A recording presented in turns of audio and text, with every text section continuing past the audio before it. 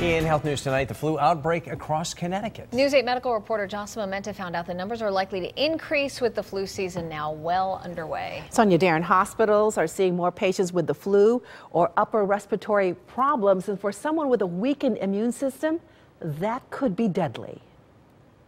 There's a steady stream of patients in the emergency department at St. Francis Hospital and Medical Center. Winnie Boyer arrived by ambulance.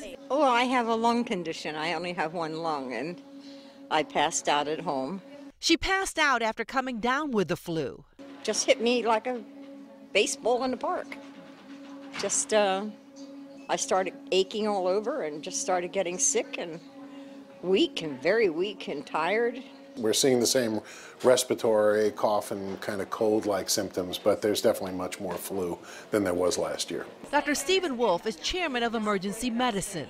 It's not entirely clear. There may be some viruses that are not covered by the vaccine, and also that sort of ebbs and flows the intensity of the virus, of the flu season, and so we've been lucky. We've had some mild flu seasons, so we were due for something. Washing hands, cover when coughing, and staying home when flu symptoms strike can keep it from spreading. But Dr. Wolf warns the rush to antibiotics not beneficial for most. Those people with other medical problems, respiratory illnesses, have a higher likelihood of then getting a bacterial infection after the viral infection, and so that's where antibiotics will help. Feeling stronger and no longer dehydrated, Winnie Boyer is going home and following doctor's orders. Still, she refuses to get the flu shot. Like I told the other lady, old dogs learn the hard way.